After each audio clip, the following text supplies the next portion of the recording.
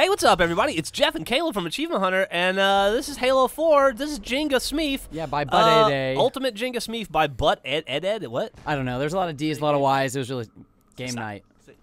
Is it? Are we just? All right, so it looks like. What is game night? Ah! Oh man, how long has that bad joke been running? Do you think? Too long. Yeah, I don't even know what number this is, but I bet it's like 100 or some shit. All right, so you flip vehicles and they fall down a hill. It's kind of like jump rope, but instead of driving the vehicles, it's one person who's launching them, and you kind of have a wall that's destroyed under you. So you have to dodge vehicles and watch out for the holes that are gonna get created underneath you. Can you jump off on accident?